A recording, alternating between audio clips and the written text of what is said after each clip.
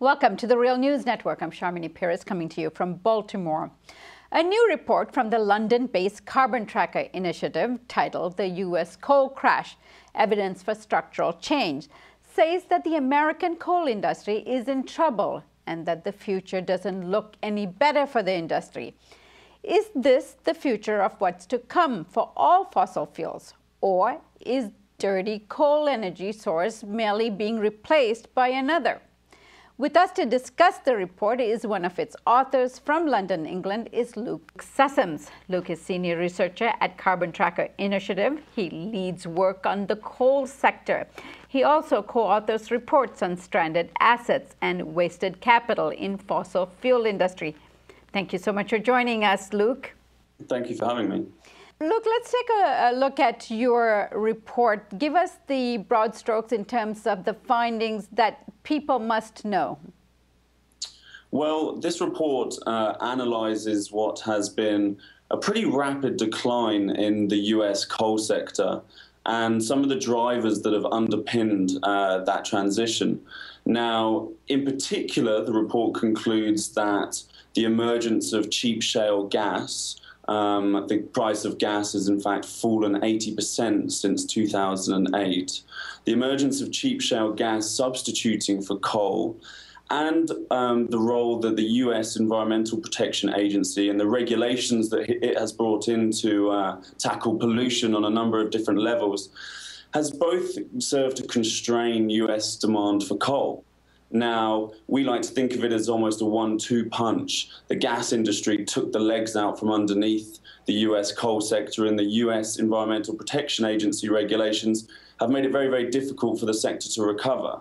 Now, we think that this shift is structural in nature, rather than being a cyclical change in which an upturn may come about relatively soon. We think these are structural shifts, and therefore the US coal industry could see a slow decline over the next few years. Now, one of the things that were reported by some other sources is that while the use of coal in the United States has gone down, production actually has not been reduced, and in fact it's shifting to exporting coal. Did you factor that in your report? It's certainly something that we looked at, but the data suggests that that isn't happening. The US EIA, which is the leading source of coal data in the US, actually suggests that over 250 coal mines closed between 2011 and 2013. Now, that suggests that production is lowering in the US, but certainly you're right in saying that a number of the US producers were planning on exporting a lot of this product, which was no longer demanded in the US domestically. However, in the report, we suggest that perhaps there aren't as many prosperous end markets for that product. China has seen its coal consumption actually decline this year for the first time since the turn of the century. That is a major, major shift, considering it's a country that consumes half of the world's coal. We are seeing similar downside demand factors occurring in India. So we think actually the seaborne trade market isn't actually as prosperous as a lot of these US producers believe it could be. So your report supports the evidence that this is now a lot of the coal infrastructure is stranded assets. Yeah, stranded assets is a concept that we've focused on since our inception here at the Carbon Tracker Initiative. And this essentially relates to assets which don't actually deliver the return expected of them when the investment was made, when the investment decision point was made. And yeah, we're certainly seeing, with regards to the coal mine closures that I mentioned earlier, but also that it's occurring in the utility sector. Since 2010, 14 gigawatts of US coal plants have in fact retired early. And we consider this to be a trend that will continue. Big investment banks such as Deutsche Bank actually forecast that the amount of coal plants that could retire by 2030 could be as much as 92 gigawatts. Now, this is huge amounts of stranded assets that will be passed on to the investors in these companies who will suffer significant value destruction as a result. Right. And as far as the report is concerned, you stated that the Dow Jones Total Market Coal Sector Index is down 76% over the last 5 years, compared to the Dow Jones Industrial Average that is up 69% over the same period. So you also say that one of the drivers is the increased use of shale gas. So is it a matter of replacing one greenhouse gas emitting fossil fuel with another?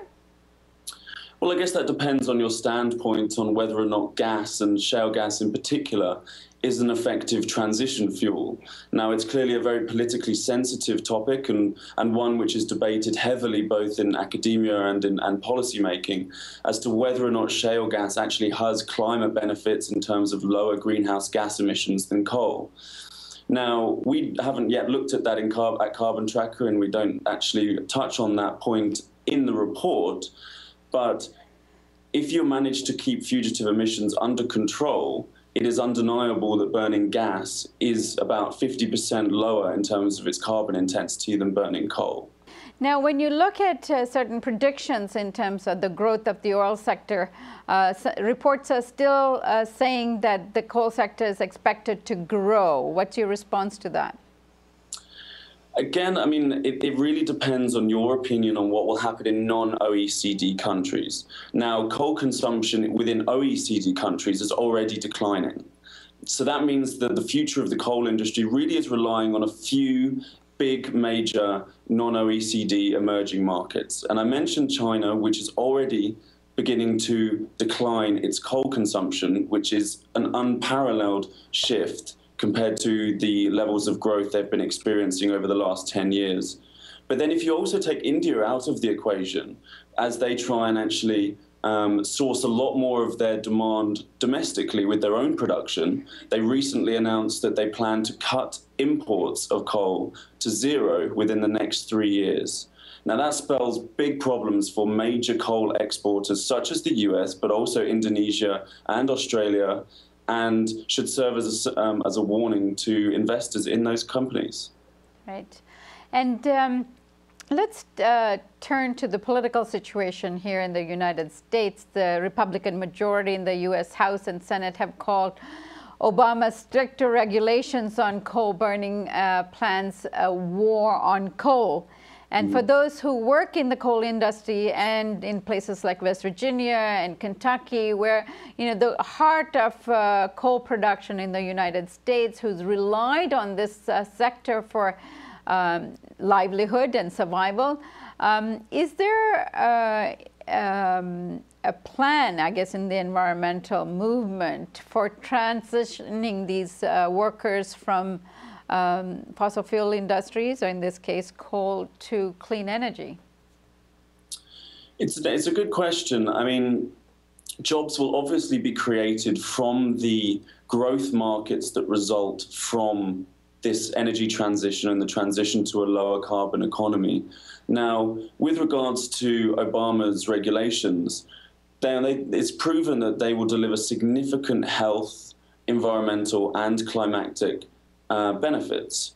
For example, the Clean Power Plan that was most recently announced, which rules or proposes that US existing coal plants have to reduce their emissions by 30%. That's estimated to deliver $55 to $93 billion of climatic, environmental, and health benefits by 2020 alone. Now, I think it's clear to see from those numbers the motivation behind the introduction of these US EPA regulations. All right. I thank you so much for joining us today, Luke, and we look forward to ongoing reports from Carbon Tracker. Thank you very much. Thanks. And thank you for joining us on the Real News Network.